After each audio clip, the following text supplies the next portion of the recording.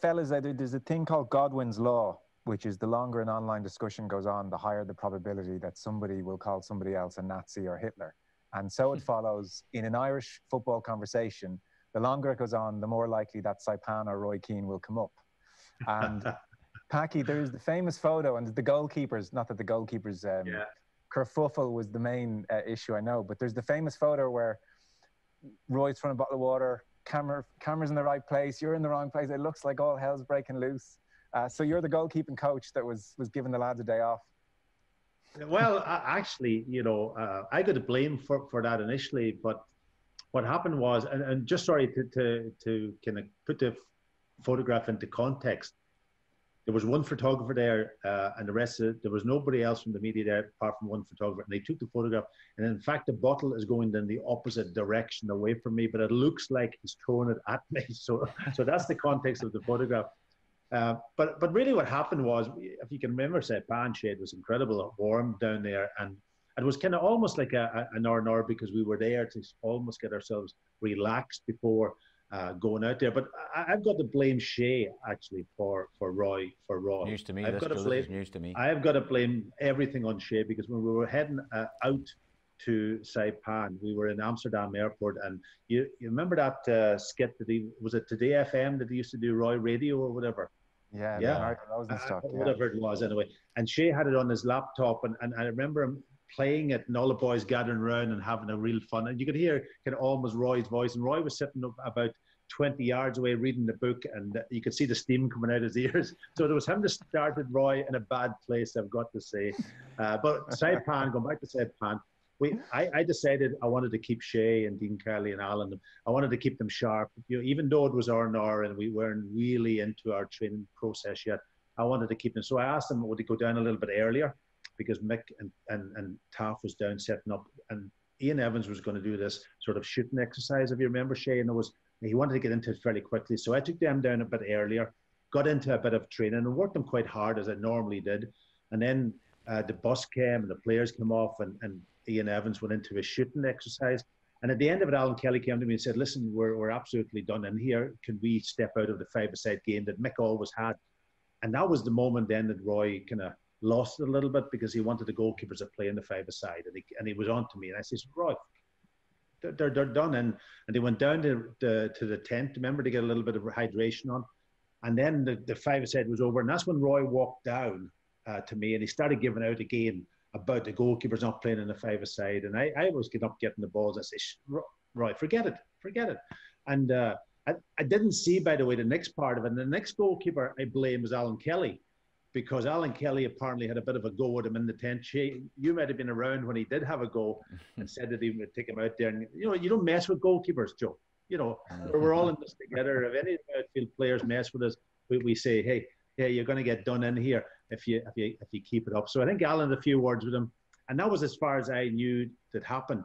And it was only when they went back up to the media and Mick was having his press conference that the young lad, now he's actually no longer with us, young lad, he passed away last year, unfortunately, and he was working for Sky.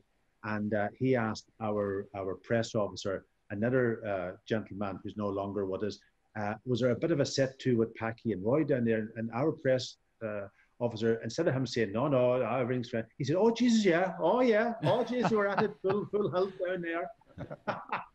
So that was what the Sky reported wanted, and next thing then it was on Sky that me and him had fallen out, and my God, the whole thing took off from there.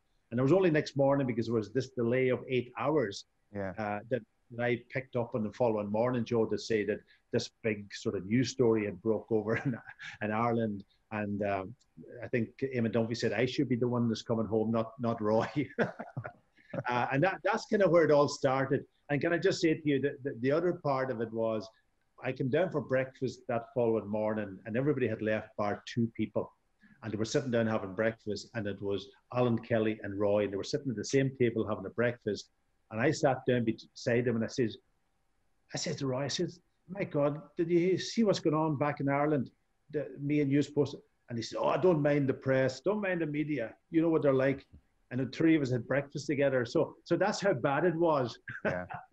But these things happen. And then, of course, the whole thing kicked on further then with Mick McCarthy and him and so on, you know. So that's the real story behind it, Joe. Okay, well, that was much ado about nothing. I suspect those arguments happen every week on a training ground. I mean, the real scandal there, I didn't realise that Shay Given from Amsterdam Airport was baiting Roy Keane from across the room by playing. I mean, that's the real revelation here. That's the root cause of this whole thing.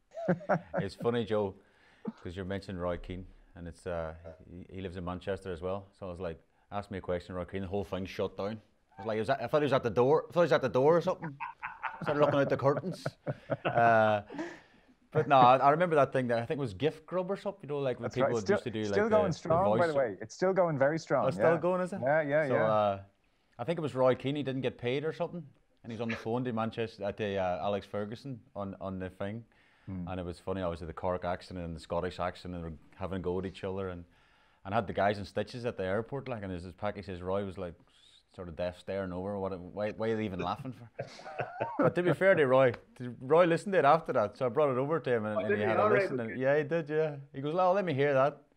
So he was laughing at himself or the guys, you know, taking the mickey or whatever. And but the Saipan thing, yeah, as Packie says, it's something we couldn't change. It's happened. We dealt with it and we moved on. I would nearly say it sort of galvanised us a little bit as a team.